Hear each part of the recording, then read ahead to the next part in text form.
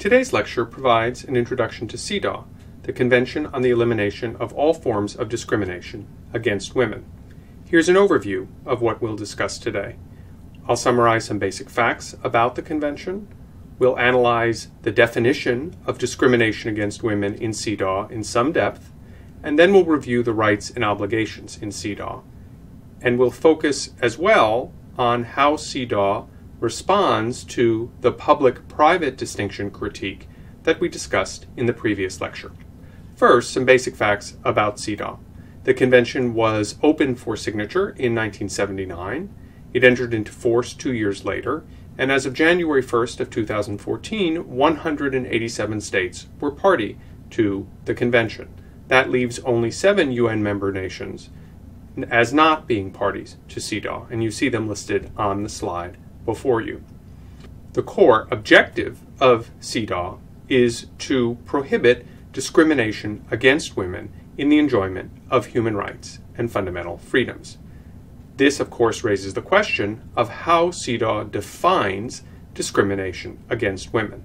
And that definition appears in the very first article of the Convention, Article 1, and you see it before you. And I want to stress a number of things about this definition because it's quite an expansive one, and it is the linchpin for all of the obligations that the Convention contains. The Convention defines discrimination against women as any distinction, exclusion, or restriction made on the basis of sex, which has the effect or purpose of nullifying the recognition, enjoyment, or exercise by women of their human rights and fundamental freedoms in a range of fields, including in particular political, economic, social, cultural, and civil. That's an exceptionally broad definition. It covers both distinctions or exclusions that are intentional in their discrimination against women or girls, but also distinctions, exclusions, or restrictions that have the effect of discriminating against women and girls in the exercise of their rights. So this phrase, discrimination against women, appears throughout the Convention. Before turning to the scope of the Convention in terms of the human rights that it protects, I want to raise one issue about this definition, and I'll raise it in the form of a question. Does the definition of discrimination against women in CEDAW prohibit laws or policies that give a preference to women and girls over men and boys? And the answer in the Convention appears in Article 4. And the answer is no, provided that such laws and policies are limited in time and seek to accelerate gender equality. These are what is known in international human rights law as temporary special measures. In the United States, they'd be referred to as affirmative action.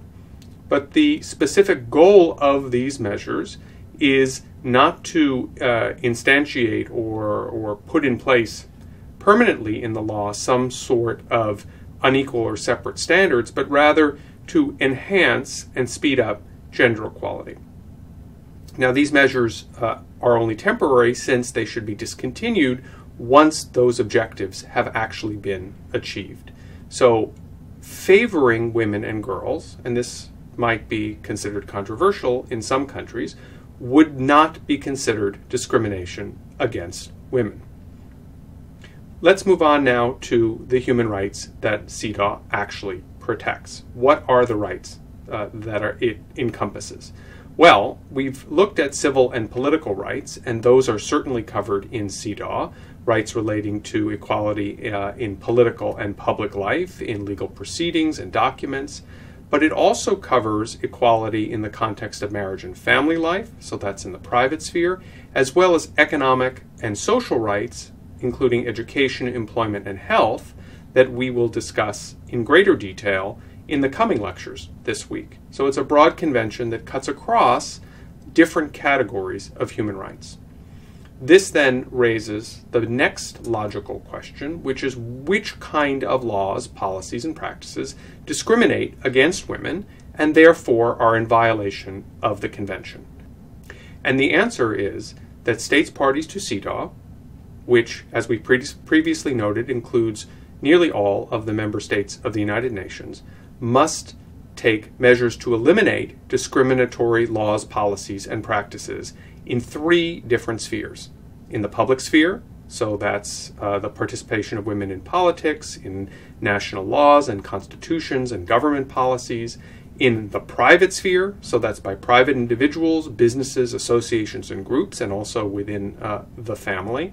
And in the cultural sphere, dealing with entrenched prejudices, stereotypes, customary practices, and beliefs. So as you can see, not only is the definition of discrimination against women in CEDAW very broad, but the scope of the convention, that is to say, the areas in which its states parties must take action, is also extremely broad. Let's discuss an example of each of these spheres. So under Article 2 of the Convention, discrimination in the public sphere is codified in language that requires states to pursue a policy of eradicating discrimination against women. They need to do that by adopting gender equality clauses in their constitutions and by enacting legislation or laws that include sanctions where appropriate to prevent discrimination by public institutions, by government authorities, and by public officials.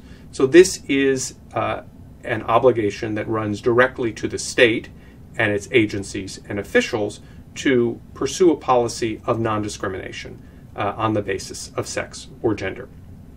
Now, some examples of discrimination in the private sphere.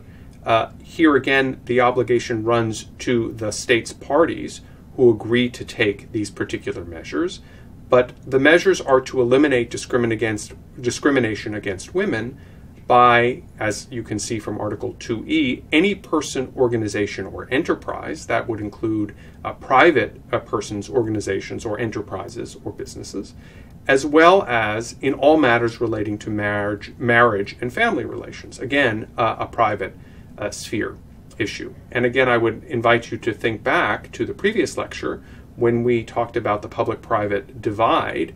Here you see CEDAW responding, at least in part, to that public-private divide or distinction by extending the reach of the obligations into the private sphere. Now, let's talk about the third sphere that CEDAW encompasses, and that's the cultural sphere. And the key article here is Article 5A, which requires states parties to modify the cultural patterns of conduct that are discriminatory against women with a view to achieving, or with the goal of achieving, the elimination of prejudices and customary and all other practices based on the idea of the inferiority or superiority of either sex, or in the stereotyped roles for men and women. Now, I'll pause here to note that discrimination in the cultural sphere can be quite deeply embedded and quite pervasive. And so this obligation in CEDAW, Article 5A, is quite an expansive obligation, especially when you pair it with the definition of discrimination against women in Article 1 that we saw earlier. And to foreshadow a discussion that we'll have in the next lecture, you can imagine that states parties ratifying the convention might have some issues or concerns about what sorts of measures they might take to eliminate discrimination in the cultural sphere. So we'll discuss that in more detail in the next lecture. For now, I will leave you with some additional sources and recent events that you can click on to find more information about CEDAW and discrimination against women.